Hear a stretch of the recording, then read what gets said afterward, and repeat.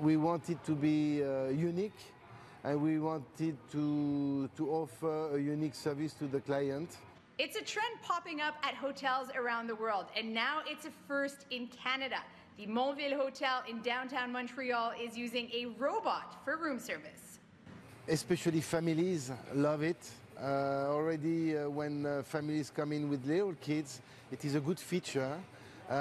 It's a good way to be remembered in our market. The robot was bought from Silicon Valley to replace room service. When the kitchen gets an order, a staff member places the food in the robot and programs it to bring it up to the room. The robot is connected to the elevator and phone systems through Wi-Fi. The customer gets a call when the robot is at the door.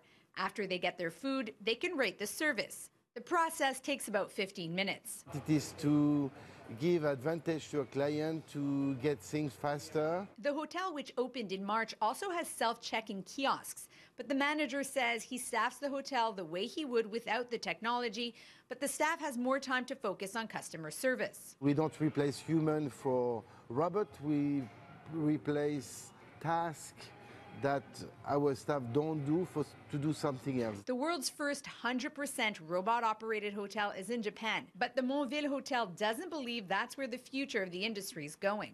Our business is based on services, and so far no technology available on the market able to replace a human. They're going to be launching a contest on Instagram to come up with a name for the robot.